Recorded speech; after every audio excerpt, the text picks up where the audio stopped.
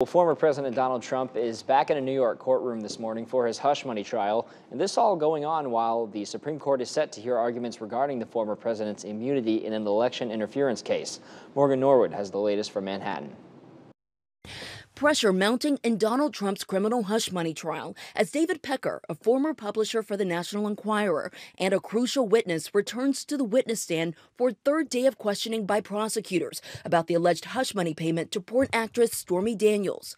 Former President Donald Trump shaking hands with supporters this morning in a surprise visit to a Manhattan construction site. He was asked about whether he's spoken to Pecker. David's been very nice, a nice guy. Trump facing a 34-count criminal indictment centered around a $130,000 hush money payment to Stormy Daniels by Trump's former lawyer Michael Cohen right before the 2016 election. Trump has denied any wrongdoing and he denies any sexual relationship with Daniels. He's pleaded not guilty to the charges.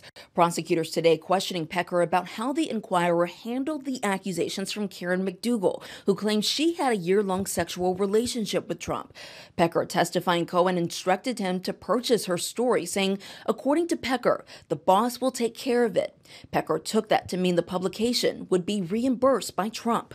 Pecker testified that he served as the eyes and ears of the Trump campaign, changing the National Enquirer's business model from buying stories to publish to buying stories to bury them if they were damaging to Trump's presidential aspirations. Meanwhile, other members of Trump's legal team heads to the Supreme Court today to argue Trump's claim of presidential immunity. The former president complained about having to be in Manhattan for his criminal trial. I think that the Supreme Court has a very important argument before it today. I would have loved to have been there. Now, the judge is also expected to decide whether to hold Trump in contempt of court for violating the gag order in this hush money case. I'm Morgan Norwood, ABC News, New York.